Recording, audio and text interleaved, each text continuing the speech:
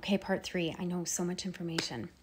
So as I said in the last video, there's amino acids that basically work as yin and yang, right? We've got our glutamine and we have our synaptic GABA. So this is the yin and the yang to keeping the emotional tides of the brain balanced. So when we think of the glutamine being fired when we're in fear, and it's over amounts, abundances of glutamine being fired and released, that's creating neural pathways for us to access memory, access the trauma.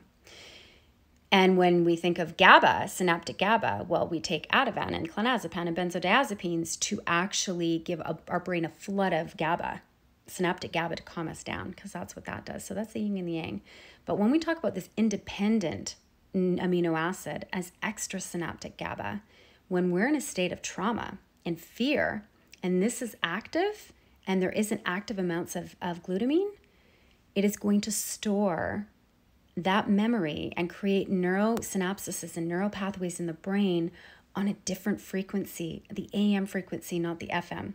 The FM is our conscious, the AM is our subconscious. So we have no way to access that memory unless we're in that exact state of trauma, that exact neural pathway.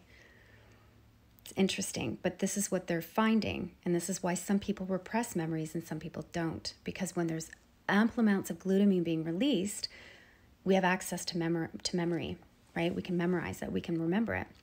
But when that extrasynaptic GABA is being released, it's burying it and hiding it on a subconscious level. This is why hypnotherapy can work to repress memories. Now, as recent studies have shown, gaboxidol, which is a drug that they've given to mice, and it's like puts them in like a sedative state, and then they give them a little shock in their little, box and cage and whatever.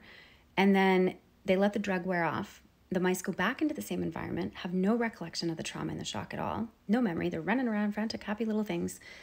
And then they give the gaboxidol to the mice again, and they instantly freeze.